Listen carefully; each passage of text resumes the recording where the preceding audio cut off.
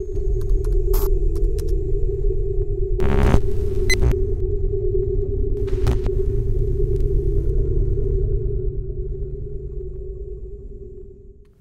to another Tech Topics in the Acropolis series. My name is William Whitt. I'm a systems reliability engineer here in Durham, North Carolina, and today we're going to be talking about just how easy it is to upgrade your Acropolis hypervisor.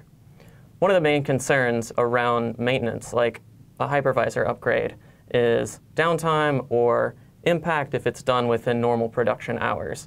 And so typically it's done within a scheduled maintenance window. The great thing about Acropolis is you no longer have to schedule these maintenance windows unless you particularly want to, because all of the hypervisor upgrades are done in a safe, rolling fashion with sanity checks and high availability along the way. So let's take a look at how that works. So the upgrade would start on a given host. So for this, let's say host 1. And host 1 would be marked, it would be placed into maintenance mode, and user VMs would be migrated off of it onto other nodes within the cluster. So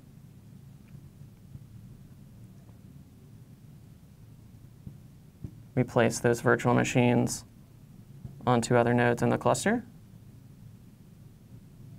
and they're effectively no longer here. Then we would perform the upgrade on this host, and once the upgrade has completed and the host reboots, it's back online.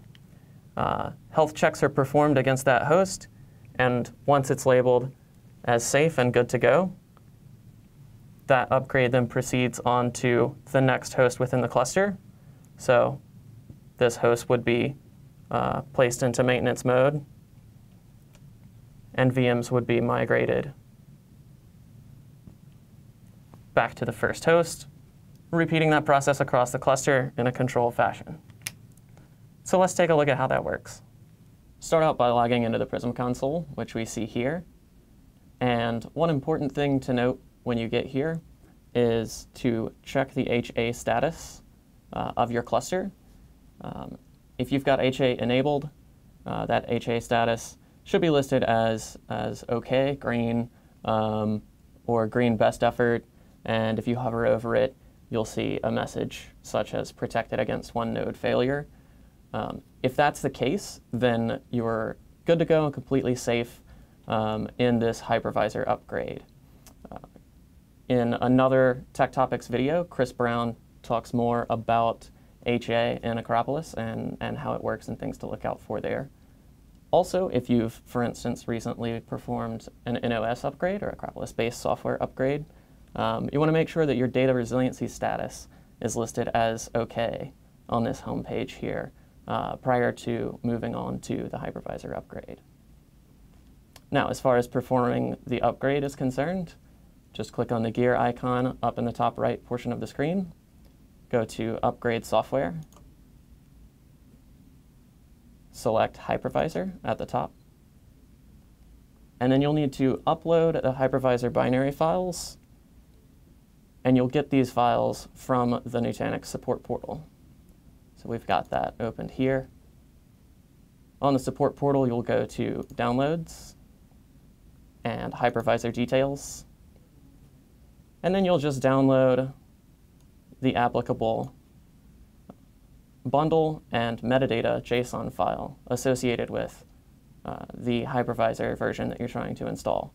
In our case, that's going to be the Nutanix Acropolis hypervisor targeted for Acropolis base 4.5. So we've already downloaded that. We'll move back over to the actual installation.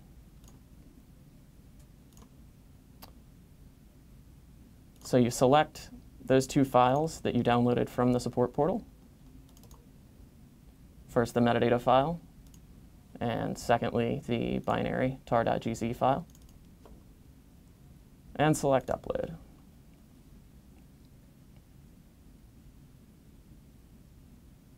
OK, once that upload has completed, you'll be able to select either pre-upgrade or upgrade now from this list. Pre-upgrade will just start out by running the pre-upgrade checks that occur when you're upgrading your hypervisor version. Since that's done as part of upgrade regardless, we'll just go ahead and run an upgrade now.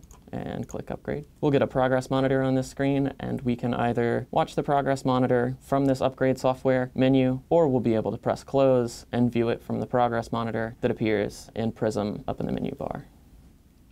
So by clicking Open, we can view the actual details of what's going on. So we see that the hypervisor pre-upgraded checks passed, and it started uploading the hypervisor bundle to all of the CVMs within the cluster. That completed as well. We should see it move on to the actual upgrade shortly.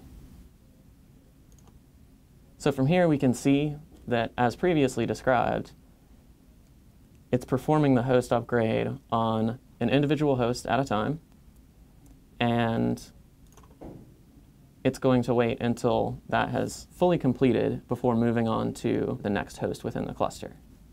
So we can just monitor the progress of that here. So as we see here, the upgrade has now completed on the first host. And if we scroll back up,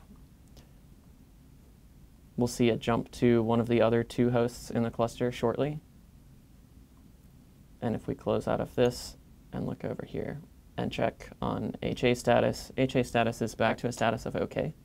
And we see that the hypervisor summary now has 1 host listed at that new build. All right, so we see that the upgrade has now jumped to host ID 6. So it's normal during this process, since each node reboots, to lose connectivity to Prism as the Prism leader migrates to a different node within the cluster. And so simply just logging back on, you'll be able to resume watching the progress of that upgrade. Also, some other important things to note about the upgrade. Earlier we mentioned HA status. The expected progression of HA status throughout the upgrade is going to be starting out as green and OK. That's when you would want to start an upgrade. And while one host is being upgraded, HA status is expected to go to critical as well as data resiliency status, because you're effectively down 1 node during that duration. Some other things to note are, in the alerts, you'll see that a CVM goes into maintenance mode, followed by that CVM rebooting. And so we'll return here later and see the full progression. We'll see that for all 3 hosts within this cluster. So now, checking that progress monitor, we'll see that the hypervisor upgrade has completed. And now, since all hosts are now on the same version, we see that that version is the only one appearing under the hypervisor summary. And our HA status is back to OK. And just to describe a bit about some alerts that you might see during the process, like I mentioned earlier, each CVM is put into maintenance mode, followed by a CVM reboot after the hypervisor upgrade has occurred. So we see that occur 1 time for each host in the cluster. Also, there's a wall clock drift alert here, which those aren't uncommon when you have CVMs go offline for a period of time. A single alert like that's not necessarily anything to worry about. So we'll just mark all of these as resolved. Another thing to note here is that you'll also have some health checks go red as part of this process. And the health check that you should expect to go red is CVM reboot. Just notes that a CVM has rebooted recently, which, as you know, it has. And that will go back to green after 1 hour of uptime on the CVM. So if you see that persist beyond 1 hour, then it's best to reach out to support. And that is all. Thanks for tuning in to another episode of Tech Topics. Hope it was helpful, and be sure to check out the channel for more videos.